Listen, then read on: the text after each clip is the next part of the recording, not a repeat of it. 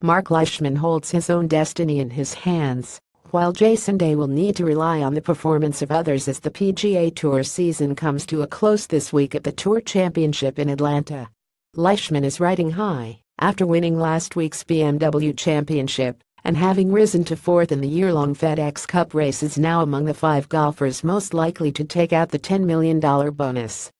A points reset ahead of this week's event means if any of the top 5 ranked players, Jordan Spieth, Justin Thomas, Dustin Johnson, Leishman, and Jon Rahm, win at East Lake Country Club, they will win the FedEx Cup.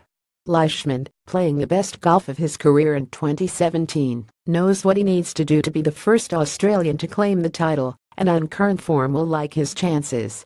He has played the East Lake course just once, in his rookie season, qualifying for the Tour Championship, just one of the reasons he was voted Rookie of the Year.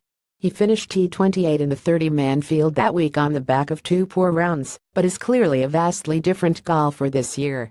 Both his 2017 victories have been at prestigious events under enormous pressure, a fact that will only help this week with the biggest prize purse in golf at stake.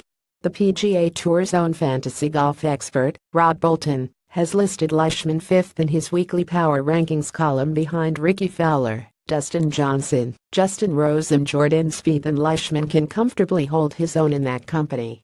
A win would guarantee Leishman the overall prize, but should someone outside the top 5 capture this week's tournament, he could still win the FedEx Cup depending where others finish. For Day, the equation is, in some ways, more straightforward. The only way the former world number 1 can claim the FedEx Cup is to win the Tour Championship. Victory won't guarantee the title, as it would for Leishman, but anything less, and he has no chance of taking the FedEx Cup. While Leishman is generally known for flying under the radar, it is Day who has uncharacteristically attracted little fanfare as he has put together an extraordinary finals run. Day began the 4 tournaments in 49th position, but has climbed all the way to 15th, thanks to 2 top 10s in the 3 events to date.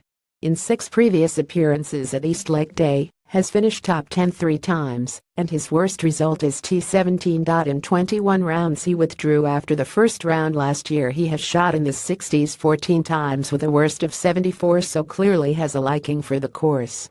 Added motivation for the Queenslander will come from the frustration of not having won since the 2016 Players, and while few will have him as favorite, it would be no surprise to see Day take the title Sunday.